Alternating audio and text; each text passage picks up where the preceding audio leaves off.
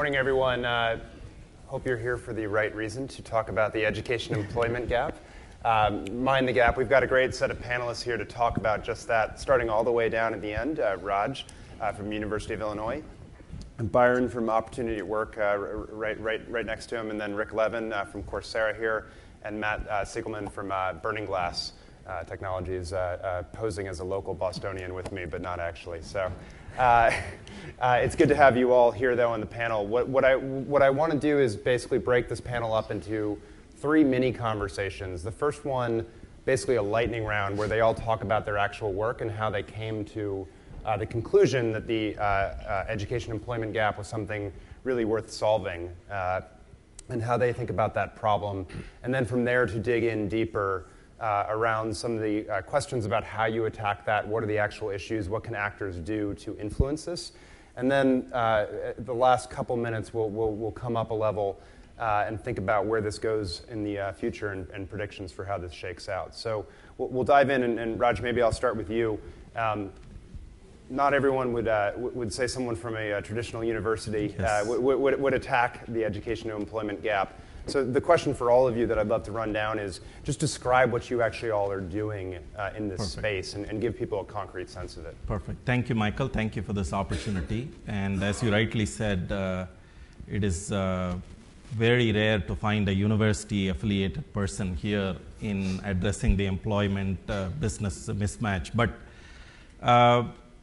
to give a bit of a background, I manage and oversee the graduate space in business education. And when you think about traditional business schools, they always look at 2 different segments in the graduate space, at least. You know, you have the full-time segment where people do their after their undergraduate work for a couple of years, 3 years, come back to school, and then or people with a lot more working experience go into the professional and the executive MBA program. Of course, we have our executive education as well. But one of the things that we have noticed at the University of Illinois in the last 4 or 5 years is there are 2 concurrent trends that are happening. The nature of work is changing, and the nature of the worker is changing. When I talk about the nature of the worker, we have interesting statistics where people come in and have multiple job changes, anywhere from 6 to 13 over their lifetime. And the question that we asked ourselves is, are we catering to this particular segment of people? We catch them twice, if possible, in the undergraduate and the graduate, and then for 40, 50 years, we have absolutely no connection to them. So in a nutshell, what we are doing, last year we announced a program with Coursera, the first online MBA, MOOC-based online MBA. Apart from the degree-seeking side, one of the things that we are doing is catering to the lifelong learner, the fractional learner, if you will, by offering courses. For instance, 20 years ago, we didn't have digital marketing. 20 years ago, we didn't have 3D printing specialization from a business point of view. So we are, I think, if I may say so, we are using it cleverly. There are certain courses within the university rubric that we are offering for credit from a fractional learning perspective. But certain courses, like what I talked about, the digital learning and 3D printing, we are offering in the non-degree space, if you will, and trying to reach this lifelong learner segment. So that's what we do. Great. Byron? So Opportunity at Work is a social enterprise. We launched about a year ago. The tagline is Rewire the U.S. labor market. The theory underlying it is that when you think about the education to employment transition, a lot of us, including myself, have focused for years on the education side of it, the supply side, but that actually, if you look at the demand side, the employment side of that transition, it's actually, in a lot of ways, it's broken. And it has certainly changed far more dramatically than higher education has in the past 20 or 30 years. So when you follow that thread, what you conclude is that, or what we concluded anyway, was that to actually make a difference here, you need to rewire, in the sense that you need 3 things to work differently. And we have a 10-year roadmap where we intend to help to enable at least 1 million more Americans to work and earn to their full potential. And the 3-part roadmap is, first, a critical mass of employers to hire based on demonstrations of skills, right? So if you can do the job, you can get the job, which is, there's 100 reasons why that's not true today, and it needs to be true for more people for this whole thing to work. The demand signal has got to be there in a genuine way. Secondly, you need the educational, the learning pathways, and you need a multiplicity of them, but you also need a kind of a common place they can land so that when you choose one pathway, you're not kind of going down an alley where you don't know where it leads and you can never get back. So we're trying to create really a space where, along with that hiring, if you have a sufficiently critical mass of hiring, then you should be able to define, if you get to this level of skills, you will be able to get a job. You will get a job. Can't say it's this company, that company, the other, but you will, and that there are many pathways to get there depending on where you started, but there's a target to shoot at. That's the learning pathway piece. And once you've got that wired and you've got transparency around it, as a good market should have, then there will be tremendous opportunities for talent financing, not based on the kind of checklist compliance with no judgment of the current student loan system, nor based on FICO, where the poorer you are, the more you pay, or the least access you have, but where you can actually finance based on kind of talent fit and institution and align those incentives. So that's the play. We're focused first on information technology occupations, which are about 1/6 of open jobs. And under the Tech Hire brand, which you may have heard of, we've got 50 cities, regions, some are rural, some small states, that are participating, because again, it's an ecosystem play. About 1,000 employers are participating now. Techhire.org, you can check out how that's evolving. About 200 education training institutions and a number of community partnerships. We expect about 5,000 people to be placed into jobs they otherwise wouldn't have had a chance at this year. But the goal is much higher, as I mentioned. So that's what we're doing. Great. Rick? Yeah, I'm Rick Levin. I'm the CEO of Coursera, which is the world's largest platform for massive open online courses. We're tackling we have found the skills gap and essentially making a match between what universities offer and what workplace needs are is exactly our sweet spot at this point. I mean, while we do cater to all kinds of needs, we have courses from 140 university partners that touch all aspects of human knowledge. The ones that focus on giving people job-relevant skills are the ones that effectively our learners are most interested in, most willing to pay for. And actually, we're engaged with everybody on this panel in an interesting way. I mean, we use Burning Glass data to help figure out where the content, what kind of content will be relevant to job market needs. We look for the areas of excess demand for labor and where, such as data science and data analytics, where there's a huge gap, and that's been a really important part. We've been building out curriculum in that area. We're working with Byron and Opportunity at Work to see if our content can be used in some of the community partnerships that Opportunity at Work is building. And of course, Raj is one of our star content suppliers, because Illinois is doing both exactly what he said, right. The first online degree, but also a couple of our key specializations, which are giving people modern job-relevant skills, the kind of things they wouldn't have learned in school when they went to school. And so the hypothesis is the same. The nature of work is changing. New skills are in demand all the time, and people change jobs all the time. And so we want to be right at the center of that, offering great high-quality content and curated learning pathways that will help people get what they need. I'm connected to Mike too. He was my Yale Daily News reporter a long time ago. Yeah, sir, if I slip into President Levin at some point, you'll know why. But Matt. So at Burning Glass, we think quite a bit about the skill gap. But when we think about the skill gap, we think of it actually really as an information gap. Simply put, supply can't meet demand when supply doesn't know where demand is. Demand can't find the supply that it needs when it doesn't know what talent is out there and where, and how to tap into talent pools that they're not used to tapping into. Essentially, what we're left with is a market where everyone's groping around in the dark, not able to find one another. And the pain points are legion and well known to this room. But what's most striking to us is that that pain is avoidable. It's not that the signals aren't there in the market, it's that we're not reading them. So what Burning Glass does is we go out and we pick up those signals. We collect literally millions of job postings every day. And at the same time, we touch 250 million resumes a year.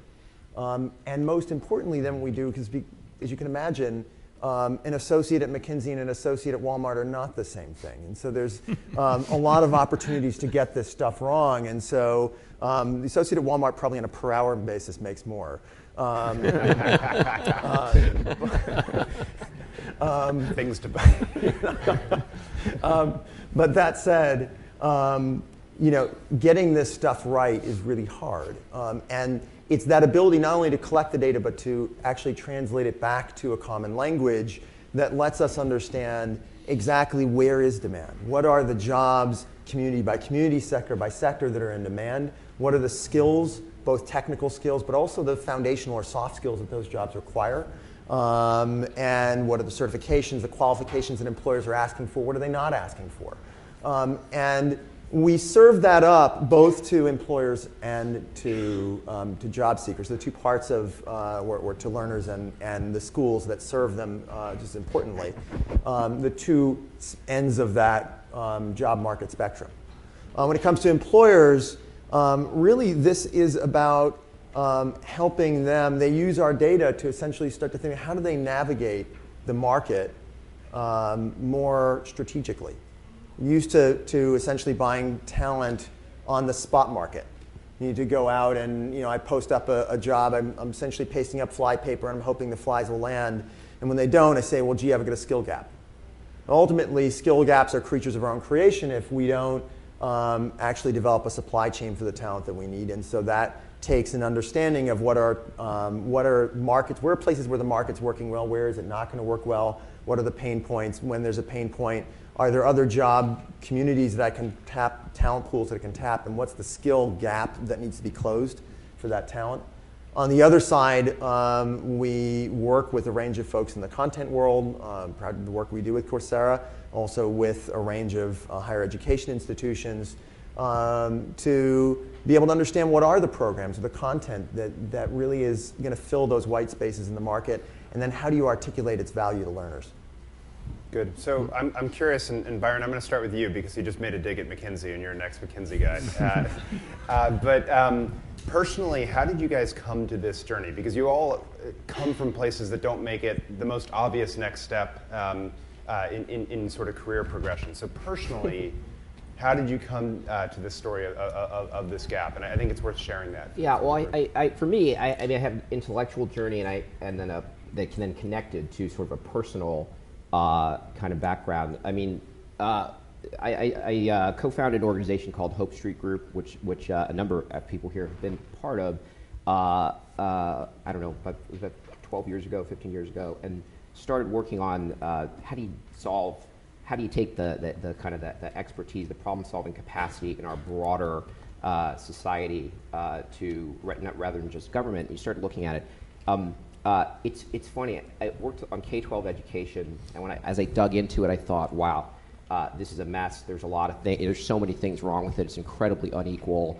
The incentives are all messed up, et cetera. Worked on that for quite a while. Still do some. I kind of got into started looking at higher education a little bit, but of course the assumption I had coming in is, K-12, that's a mess. Higher education, what a great system. And then like our labor market, I mean, it's it's the pride of the world. I mean, Europe's like, Eurosclerosis, the US is so dynamic, blah, blah, blah. So I then went and I edged into higher education, and then discovered that higher education had a 50% dropout rate, not a 15% like K-12. That higher education was far more unequal even than K-12, I would argue. And that the two main business models, setting aside like what everyone's sort of professional responsibility is and the passion they put into their work, the two main business models in higher education are, number one, exclude as many people as you possibly can. That's right. And that's where you get to the top of the selectivity rankings, right? I mean, that's look at the U.S. News and World Report algorithm, right? Rejection rate is basically the number one thing, and it's correlated with everything else. The second business model is butts and seats, right? That's the non-selective business model. And if a butt falls out of a seat, get another butt in that seat as fast as you can, right? So this is the thing that we all believe is so critical, to access to opportunity, and it's a bigger mess than K-12, right?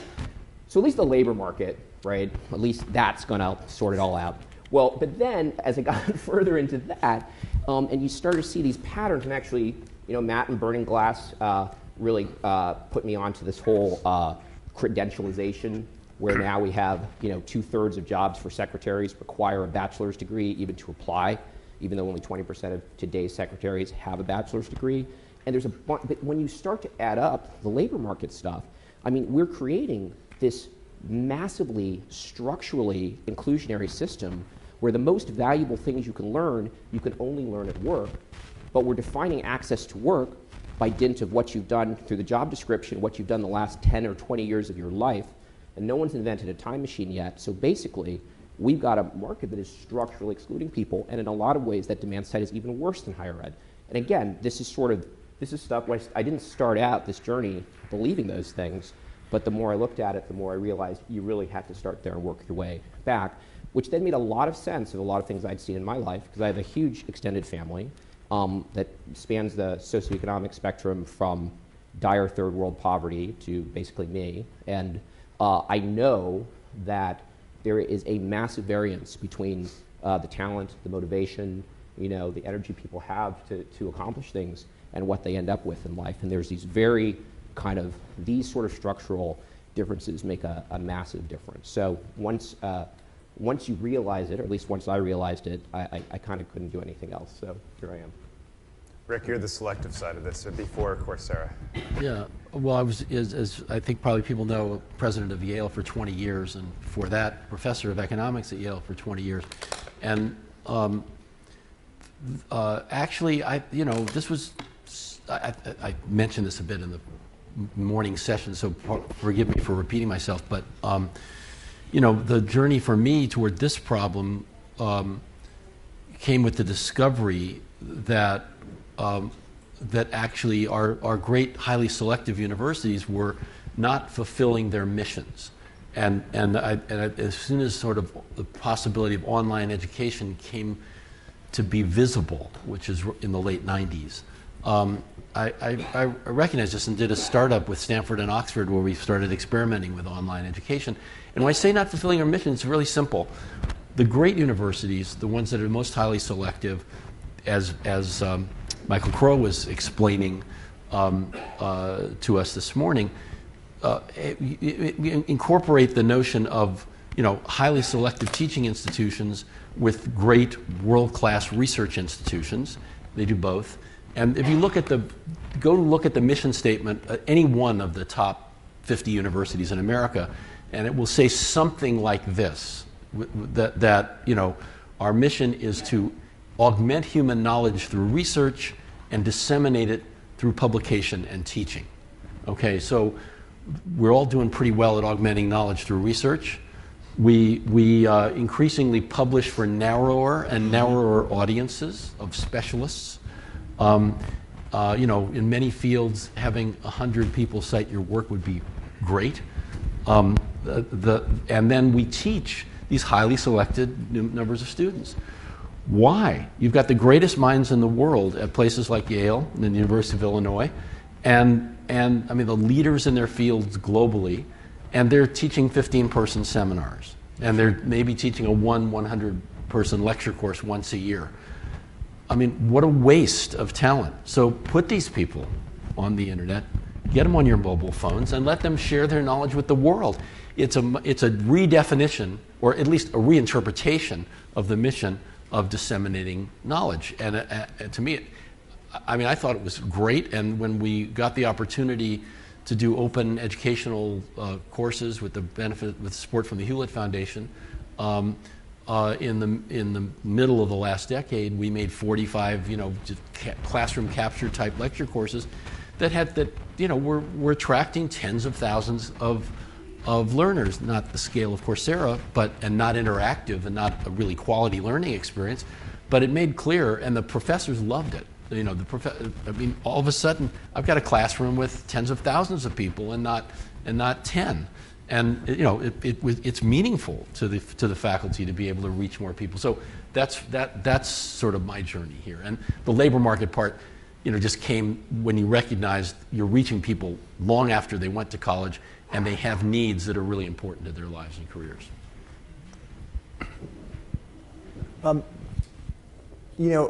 When I first came to Burning Glass 14 years ago, I looked at this really as a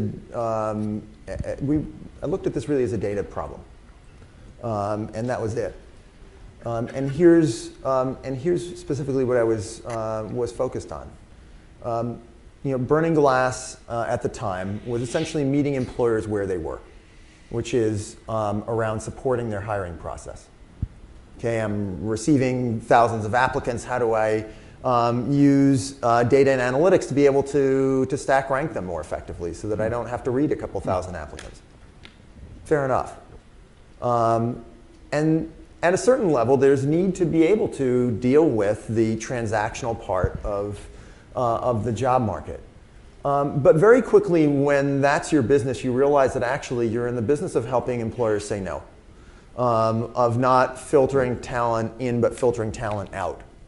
And that approach to talent of, okay, well, you think of it as an assembly line with somebody who's going no, no, no, no, yes, no, no, is an incredible waste of potential talent. It's not providing any kind of feedback back. It's not providing any sense for how you actually can elevate some of the people who may not have every single one of the skills that you're looking for. And so that started to be something that was increasingly weighing in our mind. And one of the other things we realized is that, frankly, even if we want to just focus on serving our employers, our employer customers where they are, that we weren't serving them well if all we did was help them filter, because the reality is that the world is talent short. Even in the depths of the recession around really skilled fields, the world was talent short. It's more talent short today. And so increasingly in a lot of fields, you were having to say a lot of no's precisely because you were waiting for the flies to wait on the the right flies to wait land on the fly paper or whatever it is. Sorry, I'm tongue-tied today. So we came to realize that ultimately, if we wanted to serve our employers better, if we wanted to be able to serve that talent better, that we needed to actually step back from this and to connect this with what's going on in the broader job market, because that's how you can actually start to be more strategic. If you can understand the market, you can plan for it, you can connect more efficiently and effectively. Raj?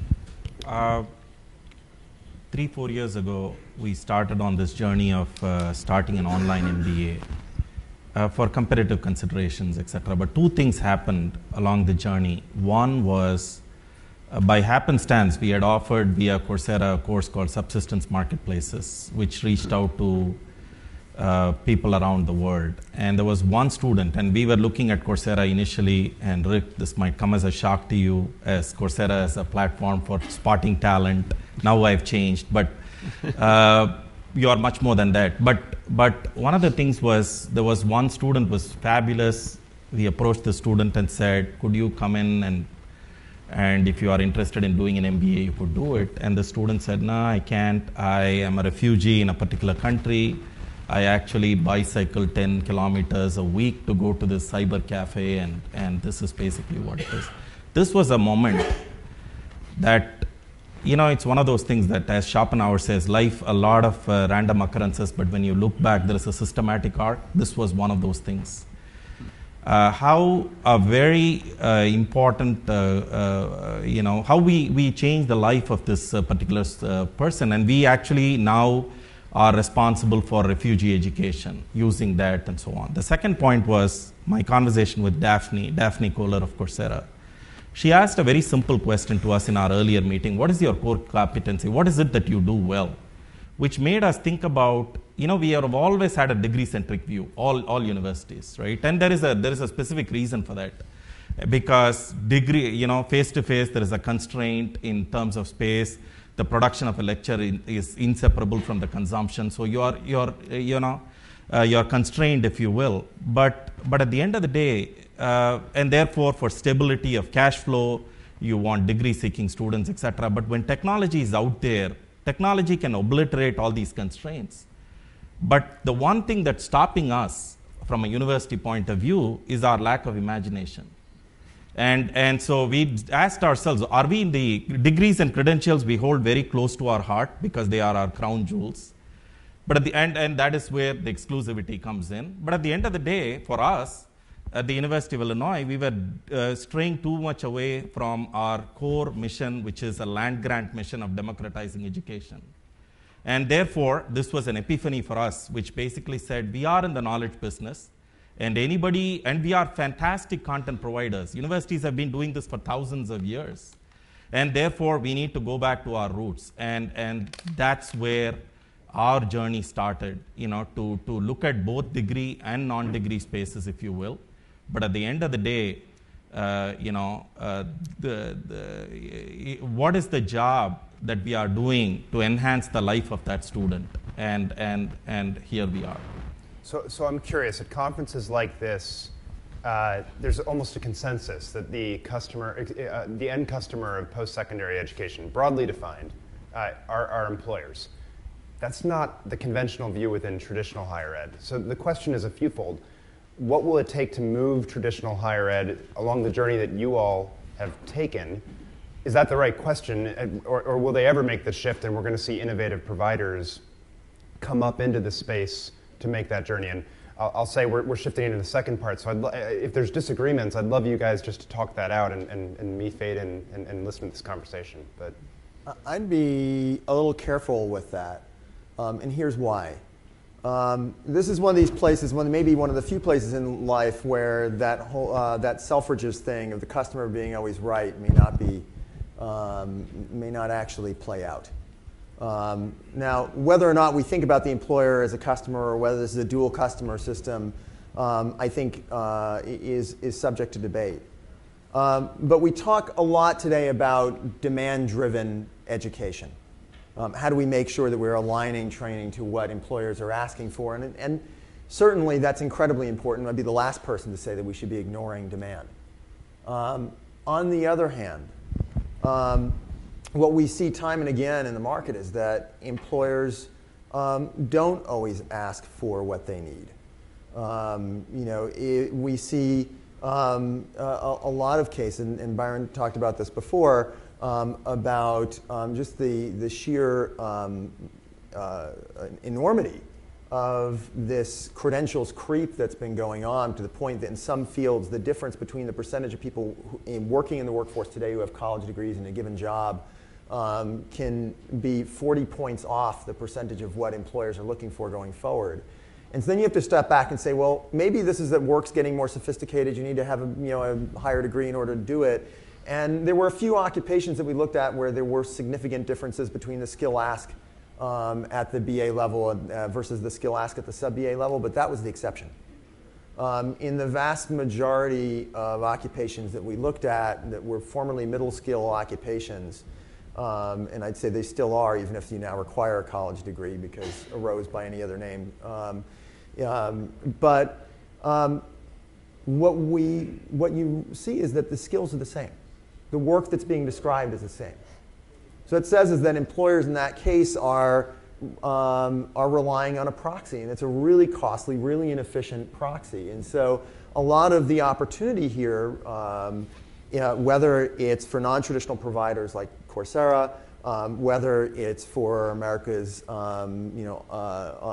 unrecognized and unsung gem in its community college system, to be able to say, hey, look, do you really need that? Can you more efficiently and more effectively, if these are the skills you're looking for, if I can provide something and it's taking you 60, 90, 100 days to fill this job, is there a better way to fill it? Is there a way that's more efficient? And the good news is that I think employers are rational. They just haven't had the data and haven't had that challenge. And so I think there's a big opportunity here to if employers are the customer, to make sure that we're giving them not what they say they need, but what they really need. I think actually this employers as a customer thing is at the heart of the problem with the labor market. I don't even want to go into the philosophical issues of liberal arts versus. I think there's something more fundamental. Just take this market analogy seriously. If employers are the customers in the labor market, they're the worst customers the world has ever seen. I mean, think about it. I was trying to compare it to healthcare, but it's actually worse than healthcare. In healthcare, you've got a payer, right, kind of government or the insurers who pay, and that's disconnected. Because, the person who's benefiting or should be benefiting from healthcare is the patient. The person who should be benefiting from education is the student. In healthcare, often it's someone different paying for it. But in employment, it's even worse. The employer's not even paying for it. It's like if Boeing wanted to order, it wanted fasteners for its planes and ball bearings and sub-assemblies, and it said to the fasteners people, hey, we're making some planes over here, so if you got some fasteners, you might want to send them our way. And they're like, oh, what kind of fasteners do you want? Oh, well, just send over what you got. How much are you going to pay us for it? Oh, us pay you? Oh no, we're not paying you. Just if you got some fasteners, send them our way. We use fasteners from time to time. Would you fly on a plane that was built that way? I wouldn't. But that's the way the labor market works. If you say employer is a customer, they don't pay, right, for the production of those skills. Typically, there are exceptions. Well, but they just to push on the analogy, right? They do pay in the sense that they finance the salaries that repay the debt that these students are taking on for the higher ed. Very indirectly, and they do it, but they do it without with very poor correlation to what actually what the skill thing is, and not based typically on skills too. So there's a separate issue about the signals and how good quality is the degree, but. I think the market structure is a problem, and I'm not saying that we change it all around employers paying, but I'm saying that's why you need different kind of intermediary institutions to solve this problem. But I think there's a confusion here. The employer is not the customer in the education when the product is education or learning or training. The employer is the buyer in the labor market. Right. And individuals invest in their education. Our customer at Coursera is the learner, not the employer. And that person is gaining skills that they need to go on to equip them for the labor market. And what's great about what's happening is by breaking down what the traditional reliance on simply degrees as the signal. We can now have certificates or smaller credentials become the signal of the relevant competency that gives information to employers in terms of hiring. So I think that's the way I conceive of it. I also think it's really important to recognize that the only thing that universities do is not educate people for jobs. They play a much more fundamental social role of educating people for citizenry and for productive lives in multiple dimensions. The same year that I joined, 6 months before I joined Coursera, I saw the launch of a small liberal arts college that I co-founded in Singapore, and which was designed to demonstrate to Asia the value of an unspecialized liberal arts education in forming citizens and flexible problem solvers who were acquainted with multiple disciplines and who could be leaders of society, whether in the business world or the political world or the education sector or anywhere. And essentially the model of the American Liberal Arts College, which is seen in Asia, where education is highly oriented toward narrow specialization and vocation, seen as something that they're missing, and so let's not overemphasize the labor market is the sole object of higher education. It's not. There's a lot more going on. I concur with the panelists here. To me, from a university point of view, we have a civil compact with the civil society for long-term overall well-being of our students. And I say this from a personal experience as well. You know, I come from India. I went into mechanical engineering. I did 4 years of mechanical engineering because I thought that was the best thing to do and get a job, etc. And 6 months into it, I realized it was an unmitigated disaster. And I completed it, and then, you know, obviously, you know, long-term overall well-being and happiness, in my opinion, cannot be connected to these transactive outcomes. So as a university, this is from Marissa Mayer, who has apparently a placard on our desk, which says, success is not about what you know, success is about how you think. And as a university, our job is to build better thinkers. This is not to downplay the skills that you are going to require, and I think of it as a skills to knowledge continuum. And there are many people that are, you know, many players in the market that are going to capture small segments of the market, etc. From a university point of view, we would like to be in the knowledge business, into the thinking business. And of course, this is not to say that there should be no connection to the labor market. That's the way I think about it. You know, the problem is this, and I certainly don't think there'd be very many people in this room who would disagree that universities shouldn't be teaching people how to think, shouldn't be preparing people for a full career, and shouldn't be helping people right. Be fulfilled. But part of being fulfilled is certainly having not just a job but a career.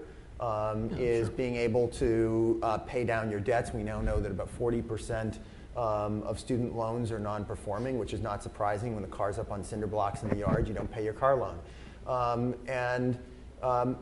There's an important obligation for universities not only to provide those foundational skills that Richard talked about, but also to make sure that they are providing in all kinds of programs, if not directly within the program, then on the peripheries of the program, access to, awareness of, first of all, what the kind of the job market skills that people are going to need to have to get a job when they graduate, and access, again, either through the program or through supplementary content, such as the kind that Coursera offers or a range of others offer, to being able to acquire the skills that are going to help you get a job. If we send people out and say, hey, well, we've taught you how to think, you're now on your own, the job market is increasingly unforgiving.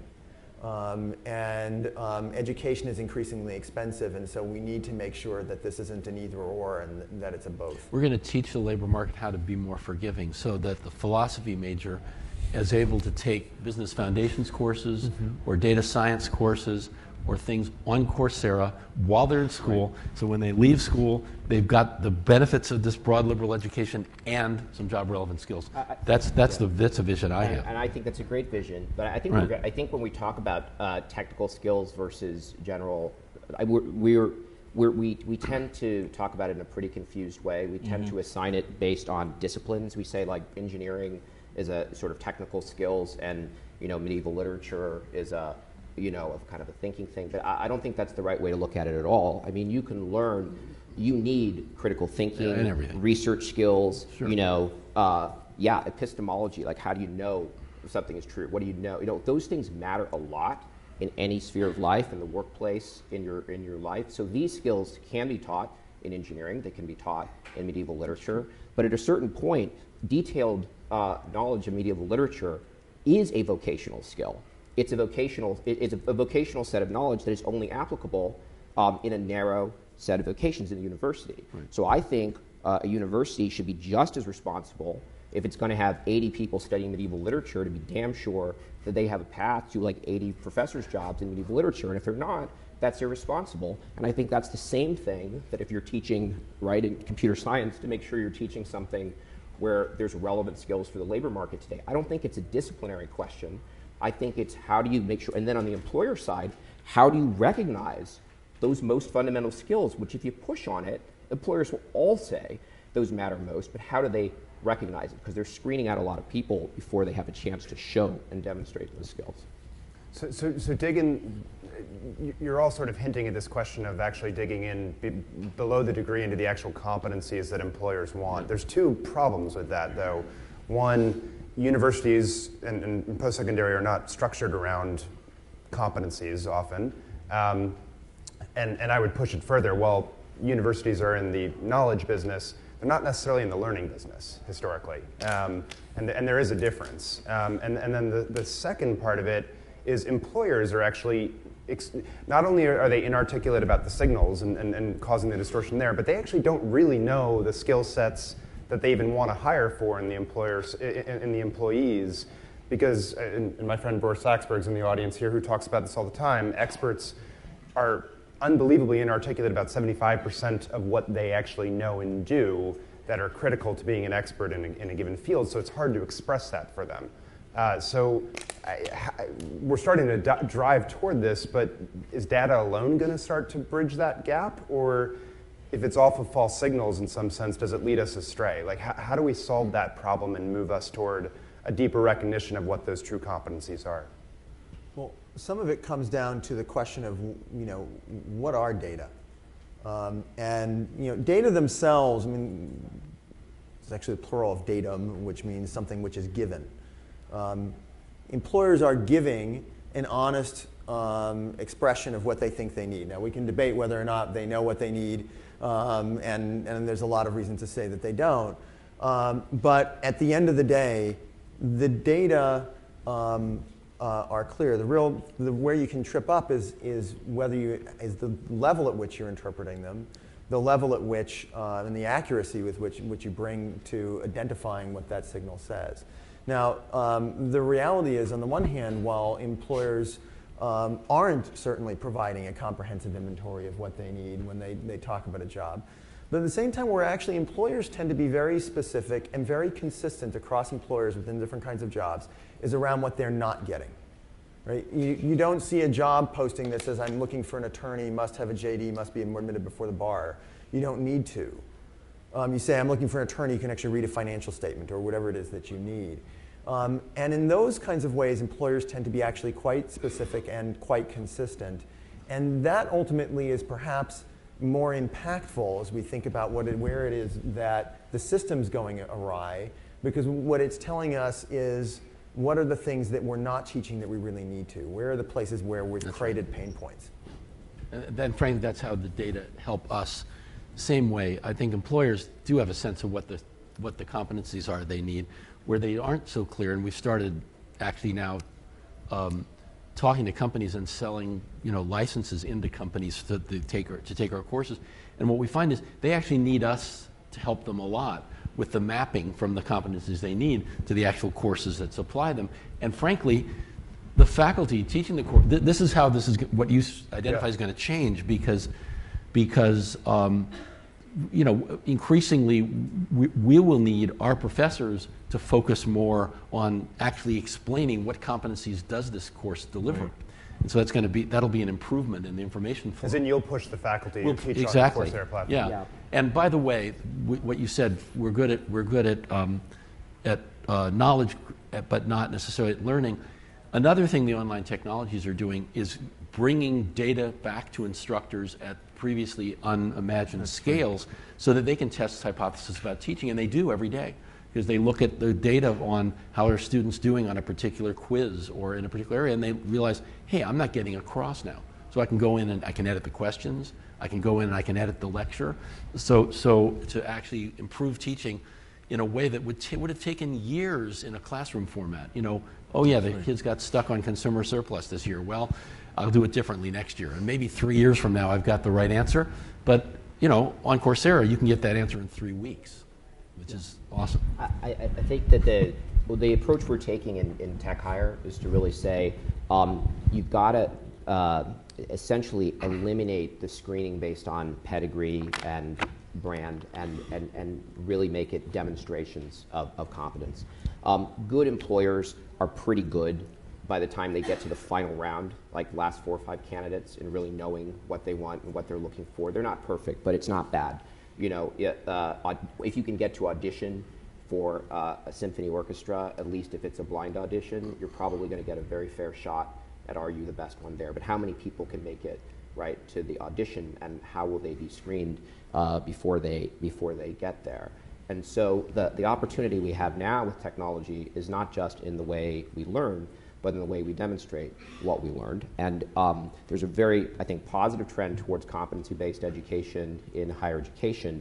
But if we don't change the way employers work, that's going to hit a brick wall, because if employers are screening based on pedigree, and it is going to, right, the competency base, that's not going to sort of make the same traction. But we now have an opportunity to do essentially demonstrations of competency, capstone projects, portfolios of work, and drive that all the way back through into education. So to take software development, for example, if you want to know if someone can code, it's pretty silly now to look at their transcript or their resume, look at their GitHub, look at their code, right? And you can, and to have sort of software that actually helps semi-automate part of that screening, but based on what you can do. And then if you have that work actually being done all through the learning process, whether in school or out of school, represented there, that is going to give us a much better way of actually opening up like a much more inclusive opportunity to talent. And so what we're trying to do in all the information, I mean, it's easier in software development, it's more straightforward, but we're trying to do that in all categories. So you'd end up in some areas with simulations, right? If you want to sort of, are you a good network administrator, where you have a certificate that might mean something more or less, but where you can also do simulations, right? How do you work scenarios, case studies? How do you work through that? And you can do that digitally enough now, and certainly in the future even more so that you really will be able to kind of have a very wide opening and let anyone who can get there rise to the top. And the last very critical point is instrument that for people so they can see how close they are, right? So they can see their own gaps. The entire system evaluation right now for hiring is based on helping the employer make the right hire, and essentially all of their information captured of all the people they don't hire is essentially flushed down the toilet immediately after it's not used. That is a crazy, crazy, crazy waste. You give someone technical interview, they pass the technical interview, but they're not the fit that you want, so you don't hire them. Well, then no one ever finds out they have the technical skills. Now, if they have a computer science degree from Princeton, that doesn't matter, they'll go into the next one. But if they scrap their way into that interview and they don't have the credentials, they might not ever get another chance to show what they can do. And that's an incredibly powerful and clear market signal that's lost entirely today. So these are the sorts of things we need to fix.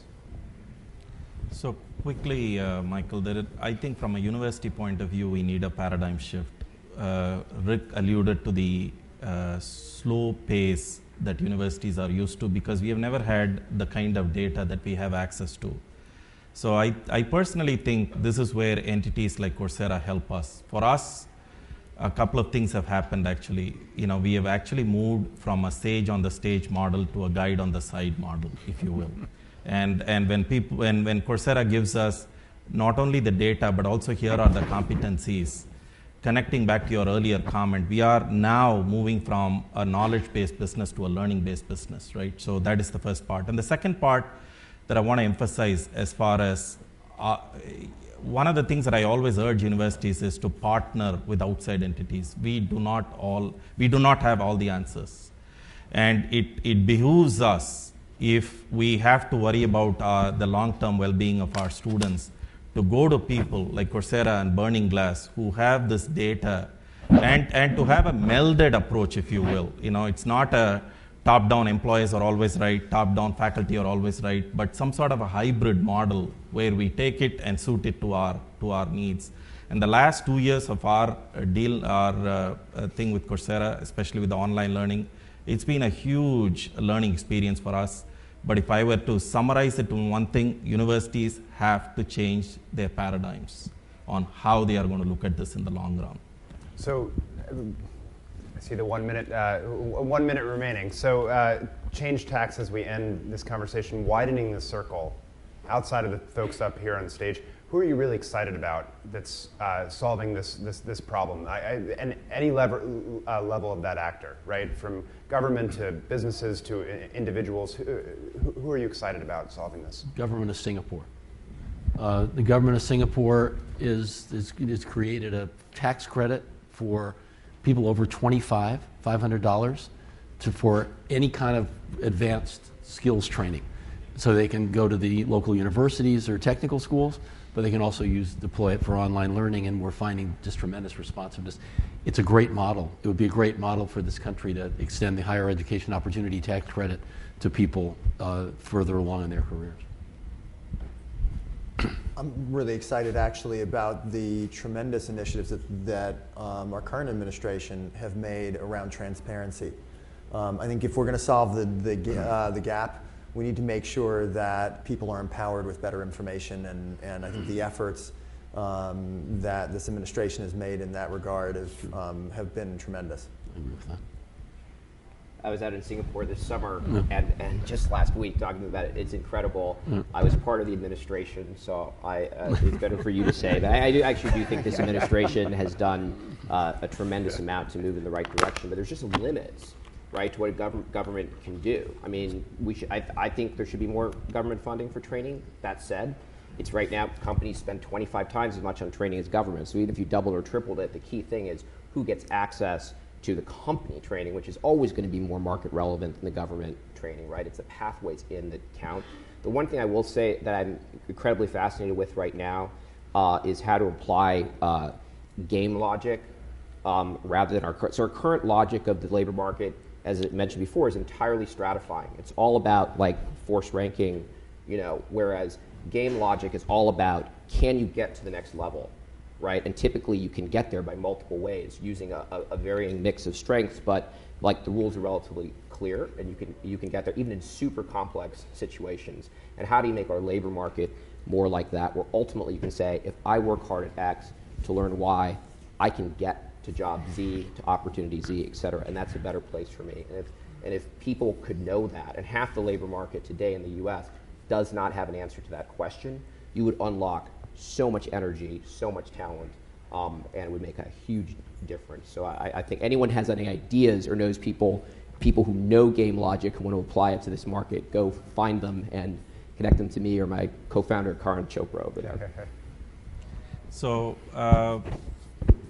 I'm very impressed with the model that is becoming popular, and it's exemplified by the Brit School of Management in India. They made a call to start a university business school 3-4 years ago, decided not to go the degree route, non-degree, but they are curating content from some of the best universities in the world, and they are providing face-to-face training, if you will. So in my opinion, it's a great hybrid model. I think this business model is going to catch on in the long run. I think of modern universities as elite universities as hubs in a hub and spoke model, where we provide the content and the actual application, if you will, can be done on a face-to-face or a virtual setting by these different entities. So that to me is an exemplar of what is coming in the future. Terrific. Well, Raj, Byron, Rick, Matt, please join me in thanking these trailblazers. Thank you. Thank you.